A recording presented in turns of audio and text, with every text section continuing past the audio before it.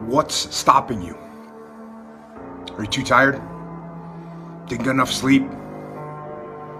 Don't have enough energy?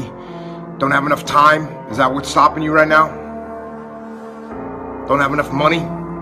Is that the thing? Or is the thing that's stopping you, you? Be the guy who embraces the ugly, the miserable.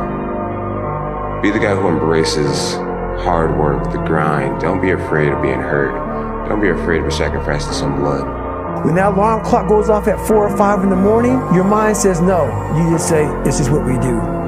It's what we do now.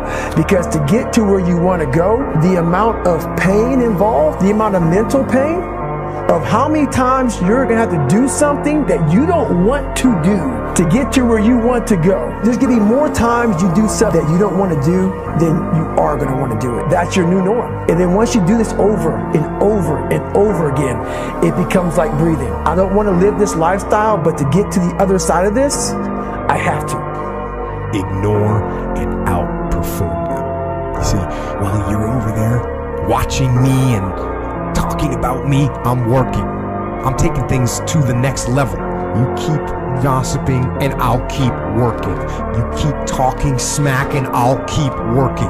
You keep focusing on everything and everyone else, and when you finally look around at where you are and where I'm at, you realize that you have nothing left to talk smack about. Those times when you get up early and you work hard, those times when you stay up late and you work hard, those times when you don't feel like working, you're too tired, you don't want to push yourself, but you do it anyway. That is actually the dream.